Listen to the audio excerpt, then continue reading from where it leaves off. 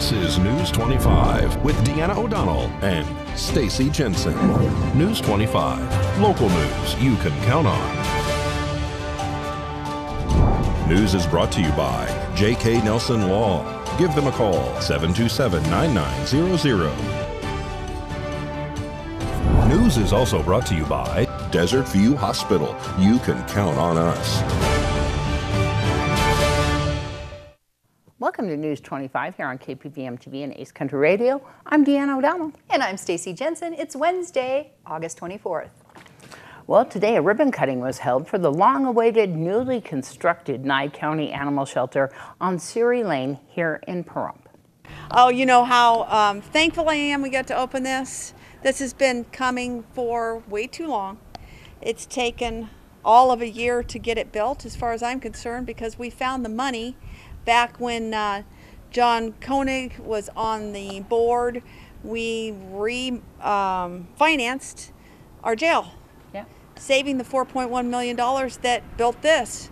Got our interest rate down to 1.93, which we were super proud of.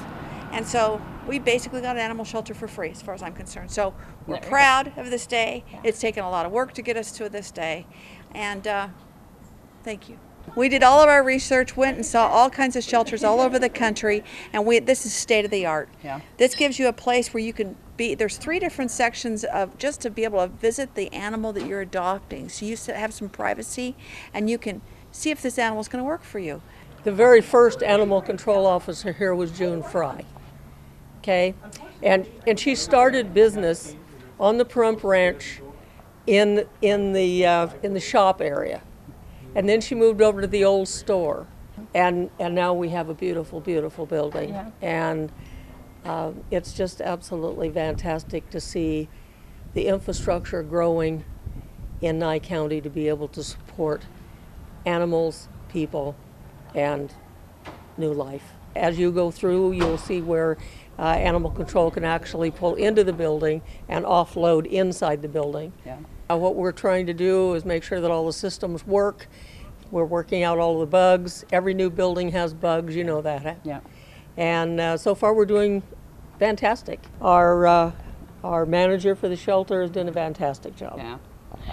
How's it going with those dogs? Are they going to be coming here? We don't know yet. We're still working on that. We managed to get everybody categorized yesterday, and everybody saw a vet.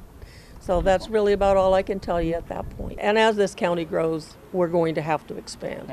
We're looking at maybe 70 to 75,000 within the next 5 years. We're pretty excited to open the shelter. We've been operating shelter base since July 1st over here and taking care of the animals, so it's been a good time. So we definitely been met with a lot of challenges. You know, I'm grateful for the experience that I've had coming from other shelters and animal welfare background. We have been able to transfer all the animals over here safely, and we're currently utilizing 24 Pet Watch. So if you go to 24petwatch.com, put in our zip code 89060, you can actually look up all of our available animals, and it's a great place to look for animals if yours is missing. I'd say the community has had a really positive response, so they're really helpful when it comes to reuniting animals with their owners, so I appreciate that so much. We are posting on Facebook. We try to post every found animal because we know a lot of people turn to social media, but unfortunately, you know, we're not able to post every animal individually. That's where the 24 Pet Watch site comes into play. So you're always welcome to call the shelter. We are more than happy to talk about the animals that we have here, or maybe some that have been potentially found recently, but it's always recommended in the event that you have a lost animal to come down and actually look for them. We're really grateful to have so many paw partners to turn to. These 501c3 reputable rescue organizations help us a ton. They can spend a lot more time and resources on animals that maybe have behavioral issues or maybe severe medical issues that we wouldn't be able to focus on in the shelter. We have taken in a lot of animals, but when it comes to things like strays and owner surrenders, we really try to be a resource center. So we try to turn individuals to local rescue organizations that may be a better resource for them. Of course, with our animal control officers, they are always scanning for microchips. So our goal is to always return out in the field if we have to and alleviate the animals coming to the shelter at all. But in the event that an animal is lost, again, we really try to turn to social media. If you find an animal, you have a true stray animal, you know, we will try to help you scan it for a microchip and help find the owner as well. As far as available animals, I have about 26 available dogs, 10 available cats. And when I say available, I mean that they're already altered, vaccinated, microchip, ready to go. Of course, since we do work with local law enforcement and animal control, we do have animals that are on site for protective custody or maybe are still awaiting their stray hold. So this weekend we are participating in the Clear the Shelter movement. It is a nationwide movement where the ultimate goal is to get all of the animals that are adoptable out of the shelter. Come this Friday, we are waiving adoption fees, meaning these animals will be free to ideal homes as long as they are over 6 months of age and already altered. We are located at 1580 East Siri, directly across the street from the local treasurer. And our phone number is 775-751-7020. If we don't answer, please leave us a message and we'll get back to you within 24 business hours. We have our Facebook. It's the Nye County Animal Shelter Facebook. The photo is currently a picture of the building. You are able to contact us through there and see some of our available animals, as well as get that 24 Pet Watch link. Current shelter operation hours are Monday through Friday, 10 a.m. to 5 p.m. and we do anticipate adding weekends to that soon. Ready?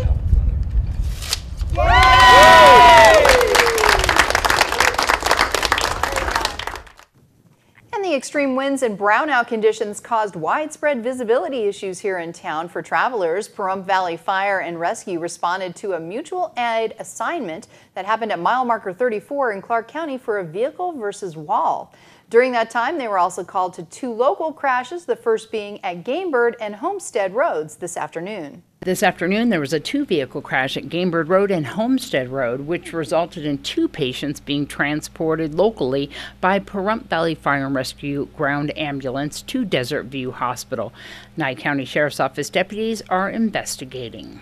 And those brownout conditions. One person was transported from a 2-vehicle to a crash here at Pahrump Valley Boulevard and Honeysuckle Street. One person was transported from a 2-vehicle crash that occurred this afternoon on Pahrump Valley Boulevard and Honeysuckle Street. That person was taken to Desert View Hospital with injuries. Pahrump Valley Fire and Rescue, Nye County Sheriff's Office deputies, and auxiliary units arrived on scene. Traffic was diverted around the crash site. This was occurring during the high winds and brownout conditions. The Nye County Sheriff's Office is investigating the cause of this crash. All right, we'll have a break and we'll be back in just a moment. You're watching News 25, the most recognized and farthest reaching local news in Nye County. News 25, local news you can count on.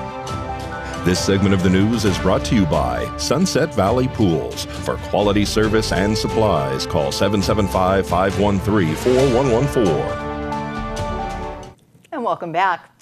A 2-month investigation by the Nye County Sheriff's Office ends with the arrest of a Pahrump woman who's accused of stealing money and a vehicle from an elderly man. Brad Francis has more. Rosemarie Mancini Rustin has been booked into the Nye County Detention Center on 1 count of possessing, receiving, or transferring a stolen vehicle, 1 count of obtaining or using another person's ID for a harmful or unlawful purpose, 1 count of obtaining or possessing a credit or debit card without the cardholder's consent, and 1 count of exploiting an older or vulnerable person. Mancini Rustin's arrest comes after the Sheriff's Office opened a criminal investigation in regard to stolen documents alleged to be in her possession.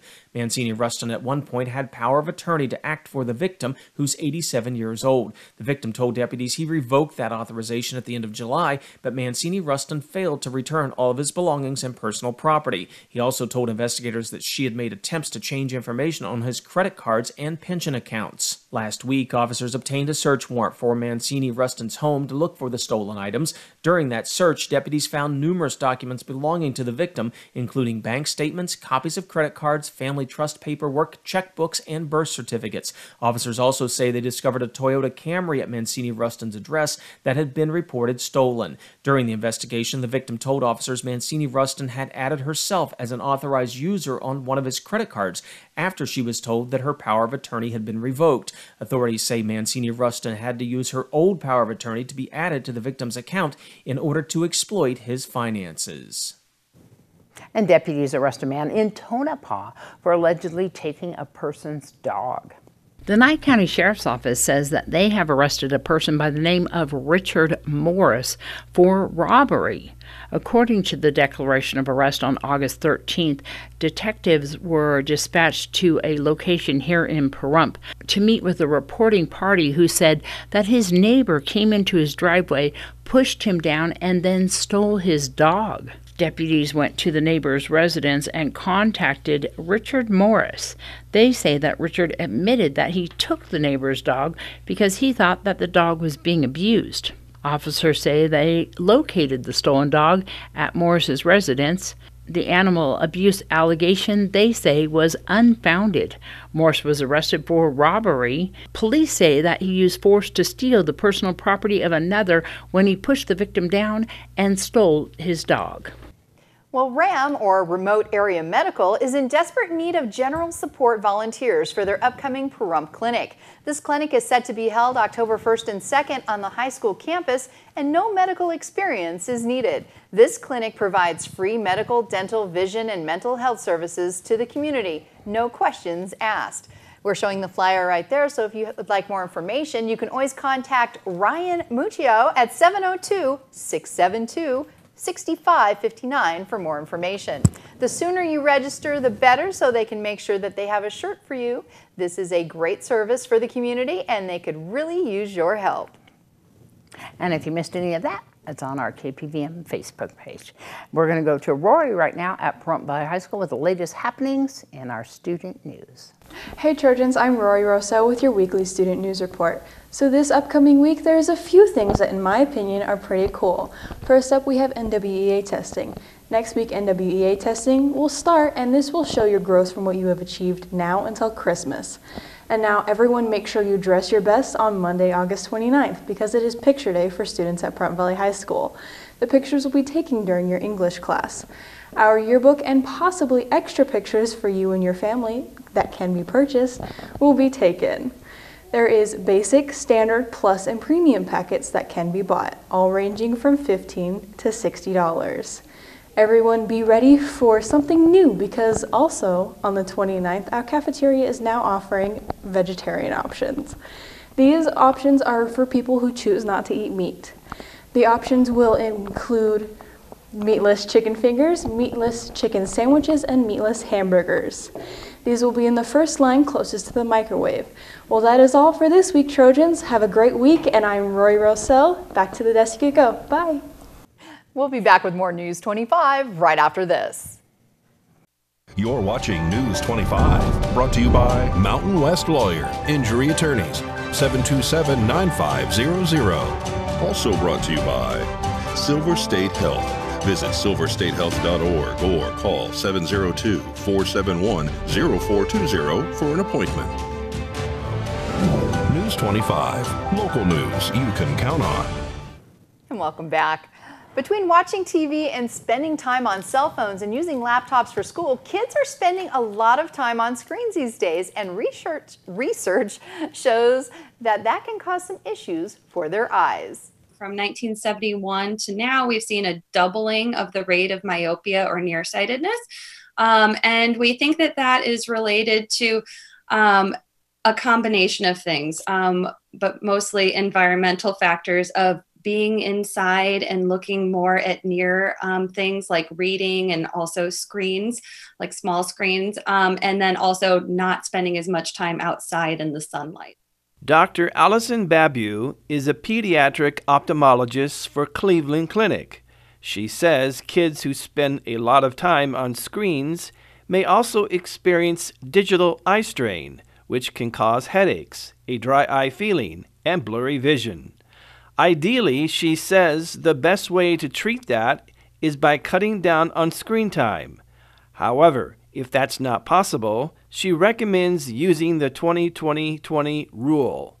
For every 20 minutes of screen time, you give your eyes a 20-second break and try to look 20 feet away. Other things that you could do, depending on how severe your symptoms are trying to remember to blink, but it's actually kind of hard to remind yourself to blink. But even just resting your eyes by closing them for even a few seconds can help.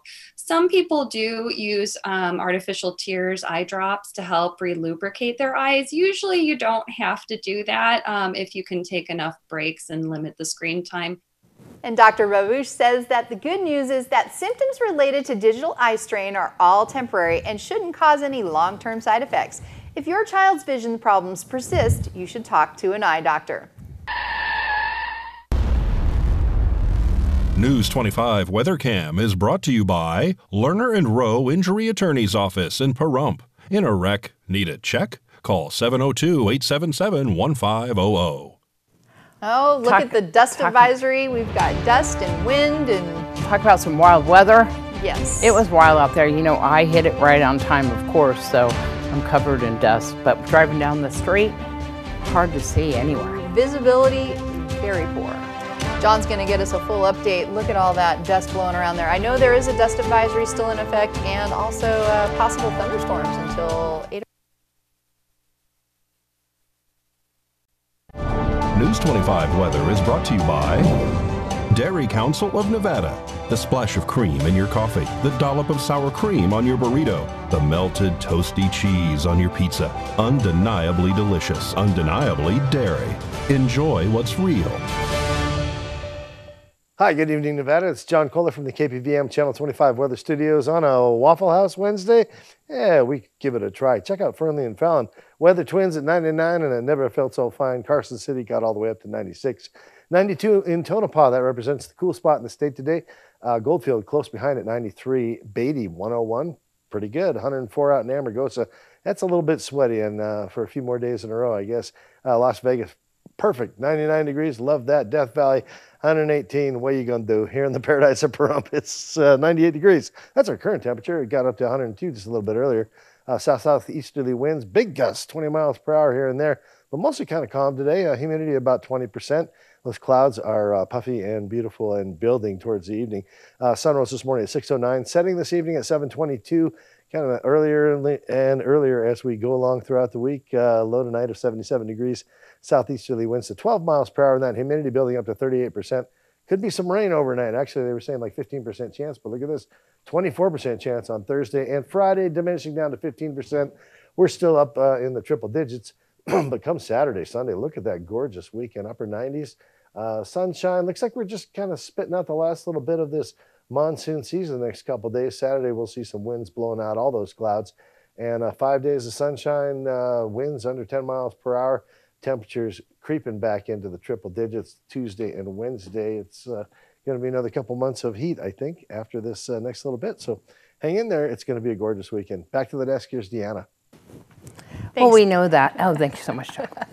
Pool season, that's going to end this Saturday, August 27th, and that's for our community pool here in Pahrump.